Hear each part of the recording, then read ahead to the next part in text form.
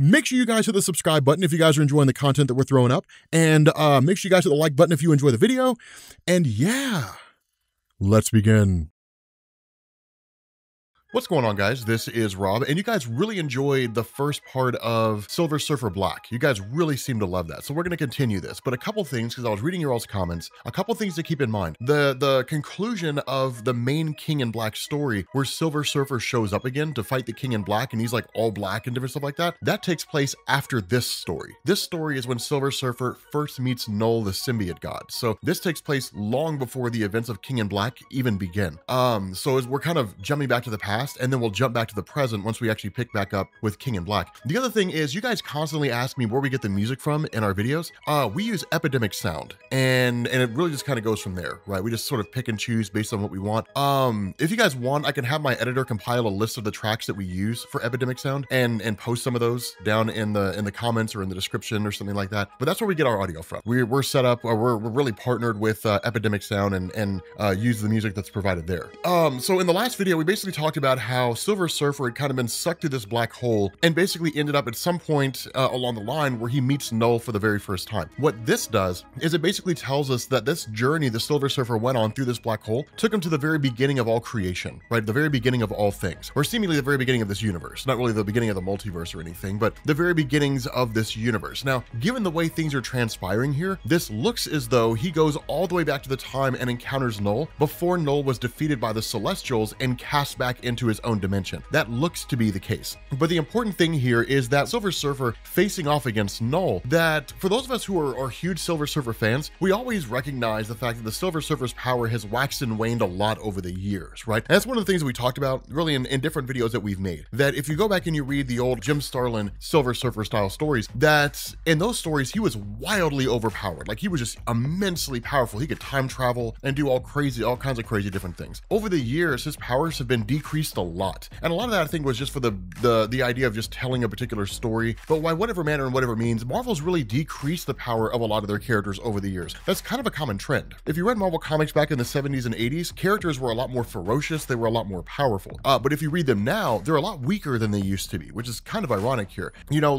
even looking at that and how powerful the Surfer used to be, and looking at this and saying, okay, so maybe Donny Cates is taking the Surfer back to the way his power used to be. In the end, it still doesn't matter, because Knull overpowers him so quickly. This battle takes place in seconds, right? It's in mere seconds, right? Silver Surfer goes to launch an attack against Knull. Knull sends his living abyss towards the Silver Surfer and then basically ensnares him, just like that. It's so quick. And this is actually a great display of Donny Cates to show us how powerful Knull is, when we first really saw a full-on appearance of Knull going against somebody who was a spacefaring character like the Silver Surfer. Even though the Silver Surfer's powers have been reduced a lot in comparison to his older stories, he's still immensely powerful. And I think that, you know, people know enough about the Surfer to know how powerful he is, even if they don't know the nuances of what he was capable of, you know, each of his feats or abilities, or, you know, the crazy things he'd done over the years, stuff like that. You know, even if people don't necessarily know those things, they know enough to know he's exceedingly powerful. And so having him face off against Knull, who overpowers the Surfer in mere moments, is a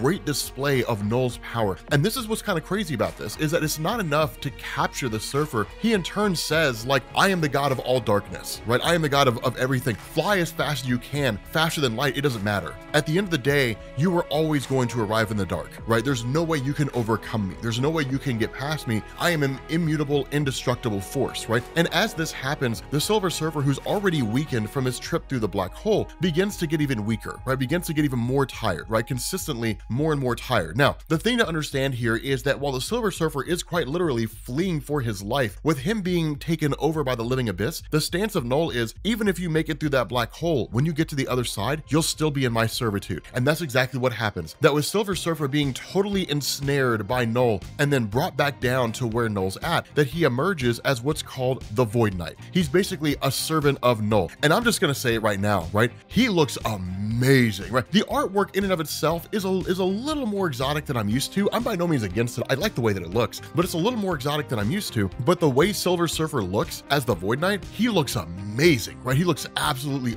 awesome here. And it's always one of those things where I always kind of wondered what Silver Surfer would look like if he was taken over by a symbiote, and this is the answer that we get. Right now, the crazy thing about this is that when he is essentially, like, his whole board and everything is restructured by Knull, and he is, by all standards of measurement, a servant of Knull, then immediately this voice comes out of nowhere and says, Harold, brace yourself, right? And just totally blows off, just incinerates the symbiote, the living abyss, directly off of Silver Surfer, and allows him to return to his normal self. And then he basically tells him, like, this is going to hurt. And in this moment, when all that symbiote is burned off of him, then Silver Surfer returns back to his normal self, right? Goes back to Silver Surfer the way he's supposed to be. And then the Herald, when Silver Surfer goes back on the offense to face off against Knull, this voice says, like, listen to me, Herald, like, you cannot defeat him. You cannot beat Knull. If you try, you will perish. He's simply just too far beyond you. Strength, speed, durability, his command over the living abyss, you do not have the power to defeat this guy. So run, follow my voice, right?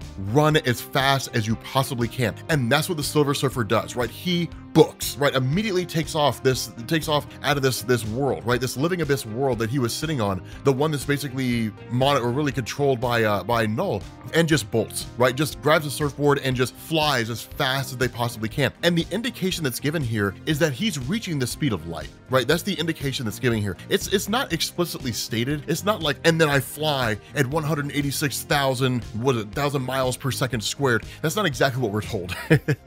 Instead, it's just like he's flying as fast as he possibly can, and he feels like the light in him, that kind of a thing, like, I feel like I'm moving with the light, that kind of a situation. But Knull, basically kind of breaks off the chase, right? He stops for a moment and then says, okay, if that's how it's going to be, then that's how it's going to be. Now, here's the thing. Knull basically tells his guards, stay here, keep an eye on this place, and then goes to chase after Norrin Radd. And on the surface, you would think that because Knull is so far beyond Silver Surfer that there wouldn't really be any reason for him to chase him, right? It's like, okay, fine, whatever, he got away. But the reality is, a Silver Surfer is immensely powerful. He's an exceedingly powerful character. And so it's one of these things where it's in the interest of Knull to make the Silver Surfer his own agent, right? To take him over and to bring him into his subservience so that he can kind of continue his quest to blink out all the stars and destroy existence, that kind of a thing, right? So it really is in his best interest to do that. And that's why he basically guns after him. And as this guy is talking to him, right? Talking to the Silver Surfer, jumping back to Norrin, as this guy's talking to him, it's kind of like, he's like, faster, keep going faster. And he refers to him as Norrin. And this throws the Silver Surfer off. He's like, how do you know who I am? And he's like, yes, I know you're Norrin Radd from Zenla, the Silver Surfer, the herald of a being called Galactus, right? The destroyer of worlds. But you are repentant, right? You are basically death. It weighs on you. And I know what you struggle with. I know that you wish for the sweet release of death. I know that you believe you deserve it, right? Because of all the worlds that have died at the hands of Galactus, worlds that you led him to, countless civilizations, innocent peoples who were simply living their existence and then obliterated by the devourer of worlds and his desire to satiate his hunger. I know that you have caused all this, and I know that guilt weighs on your mind, but understand that's not the way it is, right?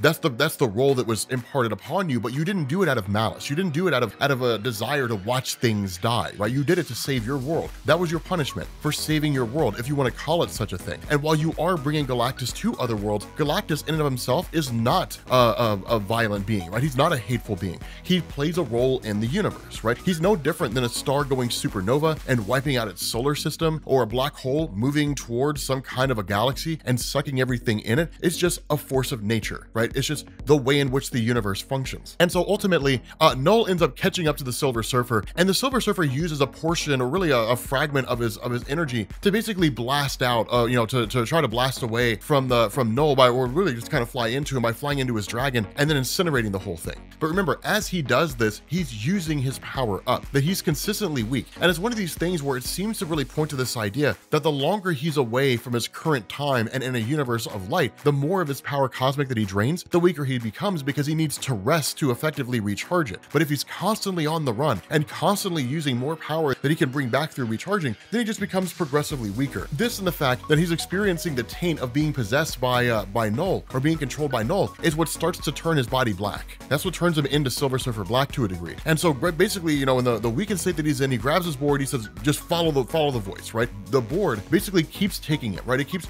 sending him in this direction. And finally, they arrive to their destination, the being that's been talking to him this entire time. And this being turns out to be Ego, the living planet. And the one thing it says to the Silver Surfer is, now that you're here, and now that we can combine our forces together, my question question to you is, do you want to kill a god? With that being said, guys, we're gonna bring this video to an end. If you are new here to Comics Explained, make sure you guys hit the sub button to become part of the Rob Corps. If you guys enjoyed this video, make sure you drop a like, and I will catch you all later.